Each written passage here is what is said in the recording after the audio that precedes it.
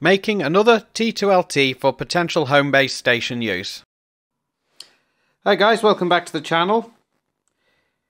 If the camera won't misbehave, it looks like it's running a bit slow though. So I'm going to be making another T2LT antenna that I can hopefully string in the trees outside, because there's some trees just outside the back of this flat where I live. So workbench is a little cluttered from ongoing projects. So got the dimensions that I require from Gary CTX104 of his 104 UK CBTV channel, because he's done a couple of this type of antenna. I've already made one and it does work alright. I have it behind me somewhere, and I've got a big pile of coax here. I've got some heat shrink, so I'm going to need that. I've also got some of the tools as well, and I'm going to go off camera to measure this. I'm not going to measure it on camera. So the rest of this coax I think is actually on the floor, because I did run a lot off the reel, because I've got a bit of a big reel of it, and I thought I might as well make another one, because I've got this 3D printed choke that I showed in a short. And I've weatherproofed that with some fixative spray used for charcoal drawings, pencil drawings, that sort of thing. So I'm going to go off camera and I'm going to measure it and up and do what needs to be done to it. I don't think I've got any spare PL259, so I can't immediately test it, which is a bit annoying. So I'll crack on with the next stage and I shall return shortly. Okay, so I've stripped it all back at the top for the correct length, and I've marked it out to the point at which I need to start winding the cable onto the choke. The choke's just behind me there. So I'll just pause whilst I show you the stripped part. Okay, so this is the top section. This is basically the dielectric and the internal wire inside the coaxial cable. So it's got the top slightly exposed there, but I'm going to waterproof that up. Bit of heat shrink on top of that should keep the moisture out. Well, that's the general idea. I might put a little tiny bit of hot melt glue on that as well, which should wick into there and also help to keep the moisture out. And that will be looped over to create a tuning loop for tuning it up to make sure it's resonant where it wants to be. So next job is to wind it onto this coil here. I'm going to do that off camera as well. Right, so I've now got the choke made up, so it's 5 turns onto that. So there's quite a lot of cable coming off the other side, which I haven't got a plug put onto it yet, because I don't believe I have any plugs lying around at the moment, which is a bit annoying, so I can't actually immediately test this. But I've got to this stage, so the next stage is to dry waterproof all the joins, so I'm going to do that next. Okay, so I've slid this piece of heat shrink onto here. So what I'm going to do is, I'm just going to feed this back round so I can show you this, is because I don't have any adhesive lined heat shrink, which is very annoying, I'm going to put a small amount of hot melt glue over that join there and then heat shrink that down. So I'm just waiting for the glue gun to heat up at the moment. That's going to probably be a little while. So I'm just going to pause again, because I've only got one hand at the moment. I don't have the tripod.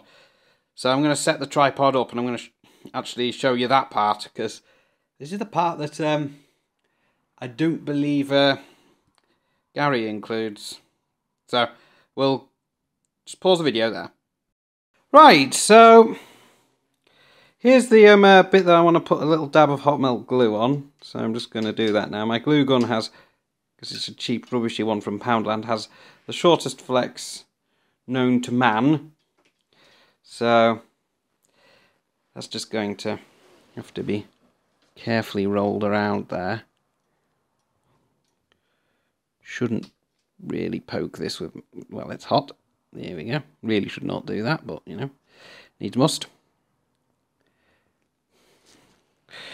Yep, so there's a tiny little drop of hot melt glue on there. So the idea is that when I put the heat shrink over, which I've slid down the coax, that when I heat it up with a heat gun, which I'm not going to do that on camera because the heat gun's actually quite noisy, it will, hopefully, melt that glue again and melt it into this heat shrink and hopefully squeeze it down a little bit. Let's see if I can get the heat shrink over now. It's a little bit of a snug fit, but it should do. And that should be fine. That hopefully will keep water out. So that's the whole idea of that, to keep water out. So I'm going to do something similar to the other end as well, because I want to keep water out of there as well. I don't want it to get in there, so it would cause more problems than it solves. It would probably just arc over or something. So I'm zoomed in a little bit, but not too far. So I'm just going to straighten the end of that out. So I'll just bring the end in there. You can see that. It's also in need of some glue. So I'm going to try and do that on camera. So I'm just going to, a little dab of it just coming out of there, look. And I think that should be fine. Right, that seems to be okay. Let's bring that into shot. I'm sure we can focus on that. So that's on there. I'm going to put a bit of heat shrink across that and shrink that down. The glue should go in and that should keep the water out. No guarantee that my idea will work, but if I'm going to be using this outdoors and it's going to rain or anything, then, you know, I don't want water getting into it. So I'm going to pause the video while I heat shrink this all down and I'll come back to you on that. Okay, so this is the join. Not sure if I can turn off the fill light because I think that's causing some problems. There we go. I have to knock the exposure up a little bit so you can actually see that. The exposure's a bit low. There we go. So that's where I've joined it in the middle. I've just pretty much crimped that down with some pliers, and on the other end, and bring that into shot. What I've done is I've done something very similar. It's not focusing on that though, so because it's focused further down, but we'll see if we can focus on that. So you can see what I've done here as well. So a similar sort of thing. I've put heat shrink over, there's a little blob of hot melt in there. It's all been squashed down, crimped down with the pliers, so yeah, water shouldn't get in that. So the next thing I need to do, and I'm actually going to in homage to my other one, which I've already got, use a red cable tie, because that's got a red cable tie on the end. Not sure how that ended up with a red cable tie. Well, I think it was a red cable tie, might not be now, I might have changed it for a black one. I'm going to put a red cable tie on the end of this. So I'll just pause the video while I find those cable ties. Right, so we've got the end here, so I need to form that into a loop. I think I'm still too far zoomed in to show you this, so I'll zoom back out a little. There we go. So I need to form that into a loop for tuning purposes, so I'm just going to fold it over by about an inch or so, I think would do it. And then pop a cable tie round. So the idea is that, so the cable tie stays on. That's it. So the idea is I'm able to tune that by adjusting this loop at the end by pulling it through, and I'll show you that actually. I'm doing that with it. I'm not going to crop the cable tie down, I'm going to leave that as it is. It's also quite useful because it forms a little hanging loop like that. So the next bit will be getting this on the air, but I can't do that today because I don't actually have a plug for it at the moment. So this is where I'm going to have to stop for the moment, and then I'll come back to you when I've got a plug on the end. Now, if I zoom back, focus back down to the workbench. Now, so we've got the whole antenna, which is quite unwieldy. So I'm going to cable tie it up together by cable tying the top section first, and then the bottom section. I'm going to use reusable cable ties for this because I actually have such a thing. So I'm going to grab one of my reusable cable ties. These are quite useful. I think I got these from B&M Home Stores. and they're useful for things like this. So I'm going to coil, so the top bit's coiled up first. Haven't properly coiled it, but that's not a problem. Doesn't need to be properly coiled as long as it's coiled up enough. See my red cable ties there, which normally I'd use them for things like putting onto equipment that's non-functional, like my Midland Deluxe Ready Rescue. That's not functioning at the moment. You all know what happened to that, unless you've only recently subscribed and not come across the short where I inquired about what transistor it was. Yeah, one of the transistors inside blew up after something went short-circuiting. I just hope it didn't take the synthesizer or anything out in the process of that, otherwise that's going to be game over, unless I can find what synthesizer it is and recover one from a scrap set. So that's for another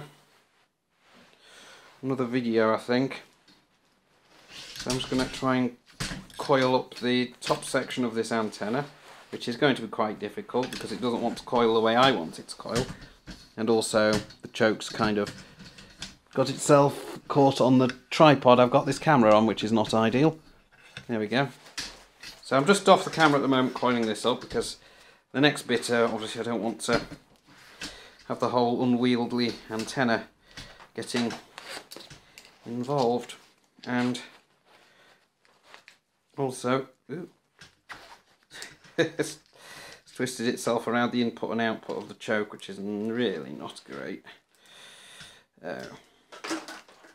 When things go wrong, you know what I'll do, I'll just hang the choke off there and I'll find the other end.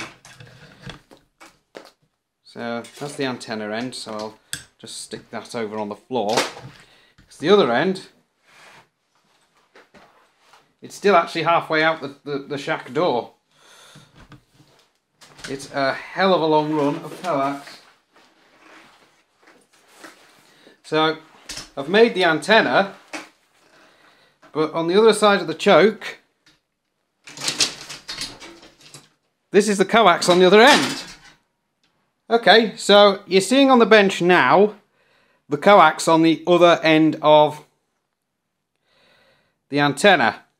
That's what this whole pile of coax is coming off the other side of the choke. The choke's hung on the tripod at the moment. I'm just going to gently remove that. And so I obviously don't want the choke untangling. The antenna itself is on the floor. The top section's been coiled, and I've used reusable cable ties for that. So as you can see here. And there's a red cable tie in the top there for the loop. I'm not sure if I showed you that. I might have done, I might not have done. That makes a convenient tuning and hanging point if I hang it with something non-metallic. There's a reason for that. I'm sure you know. So with the joins waterproofed, it can be used outdoors. With the spray that I used on the choke, it can be used outdoors. So I'm just coiling up the other side of the antenna now. Because I can do that with a reusable cable tie. It's the reason why I bought them. Because I don't have to cut cable ties off all the time. And they just live on my bench over there somewhere. There we go. So basically they're like your normal cable ties, except they've got a releasing tab, so that you can release them, and that's that. So that's the antenna now cable tied. But the feed line into it is quite long. In fact, it's very long, and that's been done on purpose to allow me to have the radio as far away from it as possible. I'm not sure whether that'll have any effect on it, but we'll see. So it goes on up on the mast. The radio can be any distance away from the mast, or even in the trees, because that's where I want to put this, and then the radio is going to be in here. So at my operating position at the moment, there isn't actually a working CB. I'm just looking over there. At the moment I've got two CBs opened up from other reasons. My Midland 38 with the power switch that doesn't work, and a York JCB 861, which you'll have seen the PA cores from in a previous video. There's a Thuderpole T-600, I think, somewhere on the floor. I've just put down there out of the way. There's a Midland 77095 there as well. That's mine, which I've tuned up as best I can. Oh, and that's Uber, so I'll have to stop now. I'll catch you soon.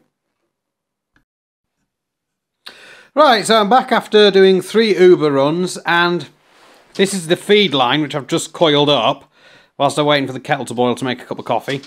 And yeah, that's quite a lot of feeder for that antenna, which, well, the plan of action is to put it in the trees outside, which I can see out this window, and bring the coax across. So I kind of do need a longish feeder for that. It's not going to be too lossy at those frequencies, but it should work.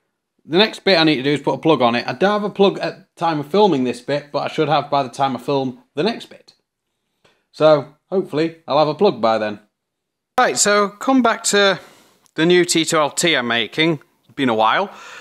I've been doing a lot of other things in between, as you're probably aware, including doing a video for review on the 2023 edition of the Thuderpole T-800, which I'm also in the process of making that at time of filming this one. So, and I might be using this antenna on that one, but you'll know by now if I have or I haven't, because I think that one's going to be first. Because obviously I've got to get that radio back to Thuderpole quite possibly. I don't think I'll be allowed to keep it. So, I need to put a plug on the end of this. Obviously, I can't just connect it like that, can I? As you will know. And it's got the long lead on it that I wanted on it, rather than a short stub and a plug, which is what's on my existing one of these, because I had to cut that down because it was nicked, and I found that out when I was doing one of these anniversary nets for I think it was legal AMN SSB on CPT in the UK. So I tend to use crimp-on plugs for these rather than the solder ones, because I have more luck with the crimp-on ones usually. And I've only got 2, and so that means I've only got two opportunities to get this right. So I'll need to strip this back. I do have coax strippers somewhere. Not sure where they are. So if I can't find them, I'll obviously have to use something else. So I'll see if I can find something to strip this wire with. We'll just show you the wire. I don't need to strip too much off, and obviously need to mark where the plug's going to go. And also I need to make sure everything's on before crimping the plug down. You obviously know what I mean by that. Because it's going to be a pain, because I'd have to take the choke off otherwise, and I don't want to do that. So let's get this all stripped and ready to go to put a plug on it. Okay, so I've got the wire stripped, if I can get it to focus on that. So that's sufficiently stripped for these crimp-on type plugs. I got these from Moonraker. I used to get them from a Chinese supplier, but you know, it was quicker to get them from Moonraker. So it's just like this little sleeve goes over the plug body, which is on the desk. You might be able to see that if I focus on it. Yeah, I could just say see that over there. Then it's crimped on with the crimping tool, which is underneath the heat shrink at the moment. The heat shrink's out because there's a piece of heat shrink on this. And that's pretty much it. So I've only got 2 goes at this, so I've already checked this off camera to make sure continuity issues. There doesn't seem to be any short circuits, which is good, because that's the issue I'd have. So make sure it's all properly dressed and done. And then obviously I've got to push this through there. I'll have to cut that end bit off before I crimp it down, because I've got to crimp that end bit down as well. I'll show you that. It's not focusing on that. Will focus eventually. Yeah, it doesn't like focusing on shiny objects. There we go. Focus on the black, there we go. So you can see how the plug's now assembled onto the cable. So it would leave me to push the braid down. There's a bit too much braid there, so I'm going to have to trim that braid back. And might take that opportunity to look for a more reliable meter, because my Red Unity 58C is starting to show problems. I'm just going to focus back down on the desk so you're not looking at blurriness. So I'm going to pop that there, and I'm going to go find my other multimeter, because I'm probably going to need that. Right, so I've got the more reliable of my two multimeters. It was actually next to me on the operating position, in line with the Thuderpole T-800 2023 that I've been reviewing. So just checking to make sure there's no continuity there between the centre. Seems okay. Shouldn't be anything on the braid either. Nope. You'll notice that's just a bit of wire on the end of there because the crocodile clips come off. So I'll have to sort that out, I suppose. So I'm going to have to trim down this braid a wee bit because there's a bit too much of it. So that's where my snips would come in very useful. I've got two pairs of snips on this bench. One that came with my 3D printer, which are looking a bit blunt and abused now. And yes, let's give this braid a haircut to make sure it'll go over the actual connector without any of it sticking out, and the little metal ferrule will go over it as well. So bring that into shot so you can actually see that. That would be a good idea. So, too much of a haircut, a little bit of a haircut. I was supposed to do some work this morning, but I had a very long telephone call last night with the XYL, and you know, I think with us being separated by about 5,000 odd miles, you know, it's always nice when one of us calls the other. Okay, so it should be okay on there. So let's see if I can get the metal ferrule, which should be down the cable somewhere. This is a very long cable. I must keep reminding people of that. So it just plugs straight into the back of a radio. Seems to fit fine. Still could use a bit of a haircut on that braid though, unless I can tuck some of it in there. Make it look nice and tidy. It's getting covered with heat shrink anyway. So yeah, it still needs a haircut. Like I say, I only get two shots at this because I've only got two plugs at the moment. And I'm just going to give this a bit of a haircut at the bottom.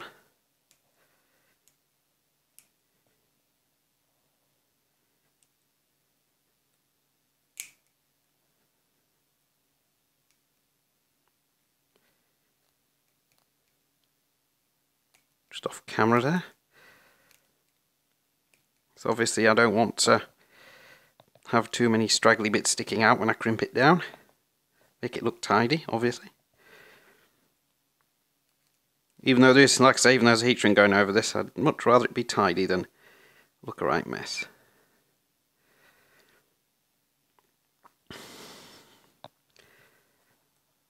Now, to crimp these plugs on requires a hexagonal crimping tool, or a hex crimping tool. I do have a little bit of experience of them from putting these plugs on and a previous job I once did. Yeah, I'll say no more about that previous employer. Because it turns out after I left it got worse there. So this is the crimping tool in question. Now this one I got from Maplin. I got two sets of dies. The one that came with it and another set that came from China, so I can do the bigger RG213 fitting crimp-on plugs, because I do have an RG213 coaxial cable in here, which is useful for things like your VHF and your UHF. So what I need to do is I need to size this to make sure it fits. Now I'm going to hazard a guess it's going to fit in the second one along, which is marked so you can see it. It's a bit blurry. Go to the one in the middle. I'll just release the crimping tool for you so you can see the marking. 0.213 I think that says. So that's the one I use on these, and it's the one that seems to fit the best. So just put it into the tool like so. Bring the tool in, because you'll have probably never seen this sort of thing before, but if you have, then that's brilliant. I'm just going to see if I can turn off the fill light because I think that's reflecting off this. There we go. There we go. So that's the plug now inside the tool. And once I squeeze the handle down, which takes some effort, there we go. The ratchet should release, and that's the crimp made. That's now crimped on. I normally tidy that up a bit by putting the end through as well. There we go. So that plug is now on. Now it's important with these, if you're putting this onto the end of a cable that's already got a plug on it, that you put the little barrel that screws onto there on first. On this it's not too critical if I forget that, but it does mean I have to unwind the choke further down the coax, and it's quite a lot of coax. So let's find the little metal screw-on part and run it down the cable, and then I'll screw that on there. So that's a plug that's partly completed. It's not 100% completed because there's still one job left to do. Well, there's two jobs left to do. One of which involves crimping this middle pin down to make sure the thing doesn't move, and then obviously I'll check it for continuity to make sure that everything is a-okay. What I also want to do is put some heat shrink over it. So I've slid that heat shrink over now. It's quite a snug fit, that heat shrink. And that will then make it look a little tidier still. I would have preferred it to be black, but I don't have black in that size. Blue's the only one I've got in that size, I believe. Possibly red, but definitely blue. So I'll heat shrink that down with my heat gun off camera because my heat gun is a bit loud. I don't have one of these fancy soldering stations with the heat pen and the... There we go. With the heat pen and the soldering iron built in. It's just a soldering station with a soldering iron, but that's fine. We don't need that for this job. This is nice and ideal. So before I cut that flush, I'm going to crimp that down. So I need to use one of the smaller positions in this connector. So it'll be, in this crimper tool rather. So it'll be either that one or that one, and I'm going to hazard a guess it's this one. Actually, that doesn't look as though it's going to fit, so try it in the next one along.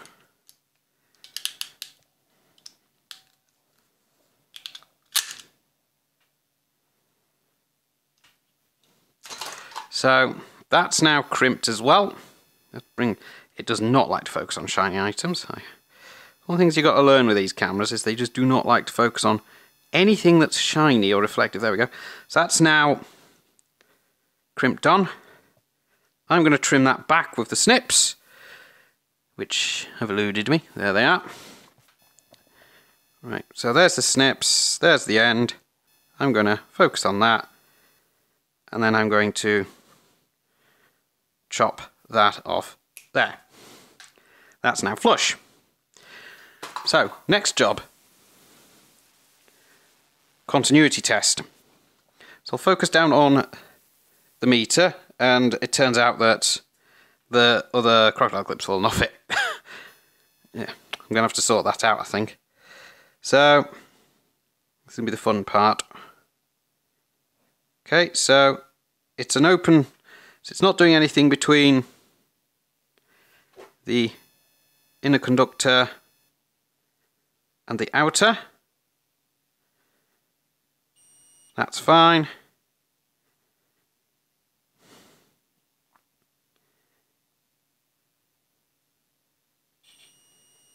That's fine. So now all I've got to do is heat shrink that and then put it on the air to test it and tune it. And because I've got a radio to test as well, we're going to go up to my usual radio playground, and I'm going to check this is going to fit in the back of the meters just so that I don't look silly. So I'll just pinch this. Yeah, that's fitting fine. So I've just tested that in my in my antenna tuner for CB radio, because I do have such a thing. Yeah, we are in focus. So So now I know that it's all connected up, I've got to now heat shrink that bit there down. I mean, I would have liked adhesive heat shrink to do that, but unfortunately I don't have any of that.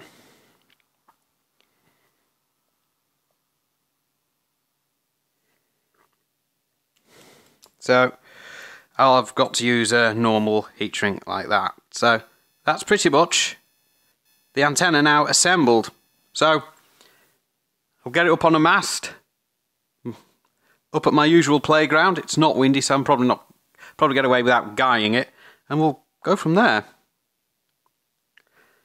Okay, so I'm at my usual radio testing spot, and I've got the drive-on mast stand with me. I've got the Nano VNA in the car. It's been in the car for a while. It's actually on, well, it's not on charge at the moment, so I've actually turned the ignition off while I'm out of the car, so I don't lose my keys or lock them in the car, because I don't want to break another window, because I did have to do that a couple of months ago, and you know, I wasn't really happy about that. So mast stand is in place. I took a couple of attempts. All I've got to do is put the mast up and put the antenna on it. That shouldn't be too difficult round here, and it's not blowing too much. I might get away without guying it or tying it to the wing mirrors, which is what I normally do anyway, what I did with the last car. I've not actually done it with this car yet.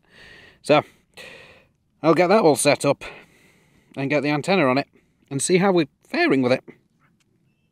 Okay, so I've got the antenna up in the air. Now all I've got to do is put it onto the analyzer and see what it's doing. So the analyzer's in the car, and you can see just how long I've made the cable going into it. I think I might have made it a bit too long, but we'll see. Okay, so I'm sat in the car now. Antenna up in the air at 27,109, which is in CEPT.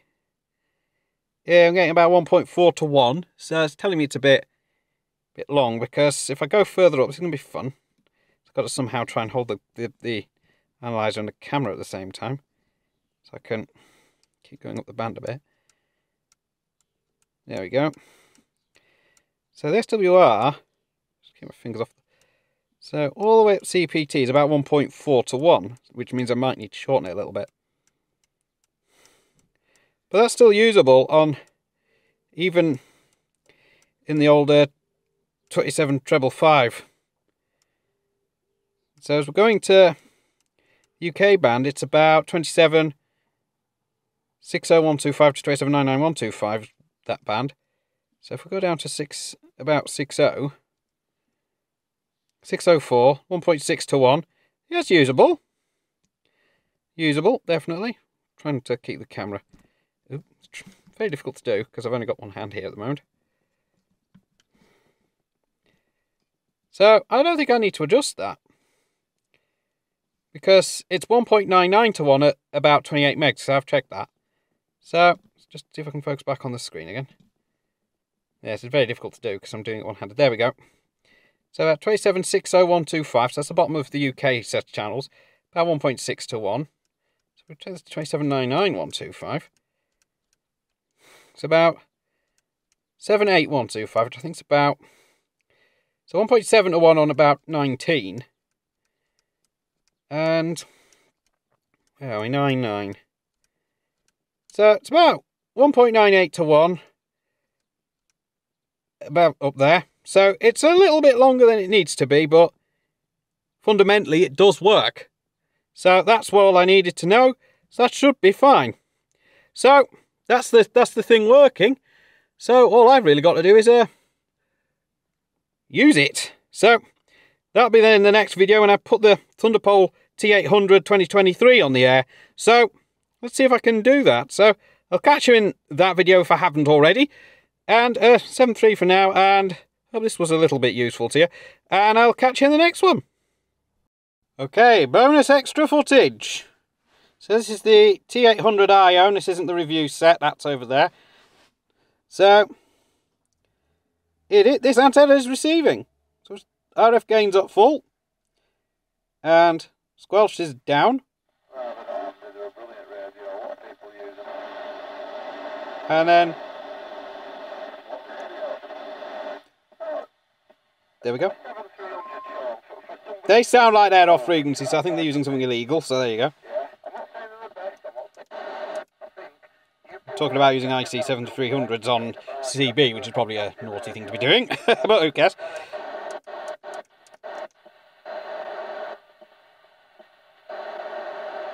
Random noise by the sounds of it.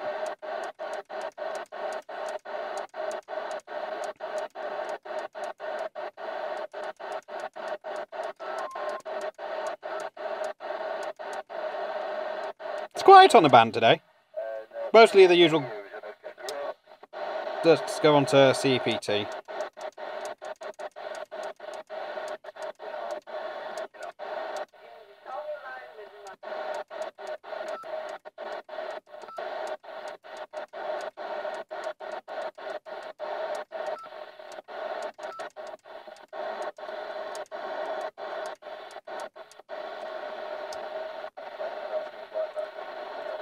Yep, so we're receiving.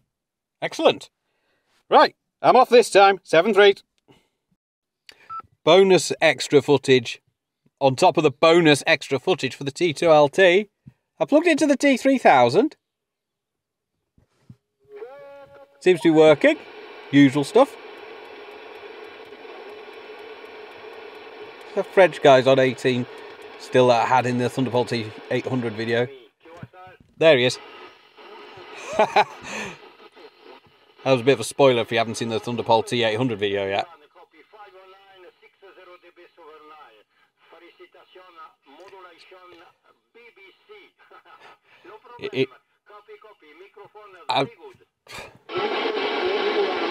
There's quite a lot going on there.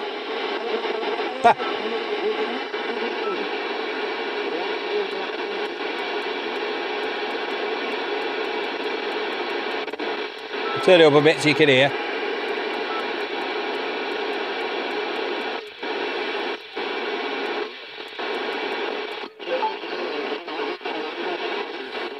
Go to the CPT set of channels.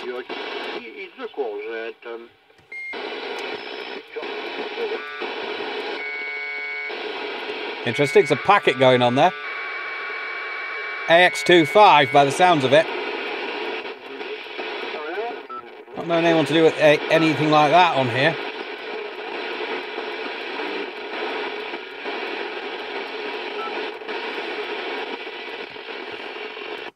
Go to AM.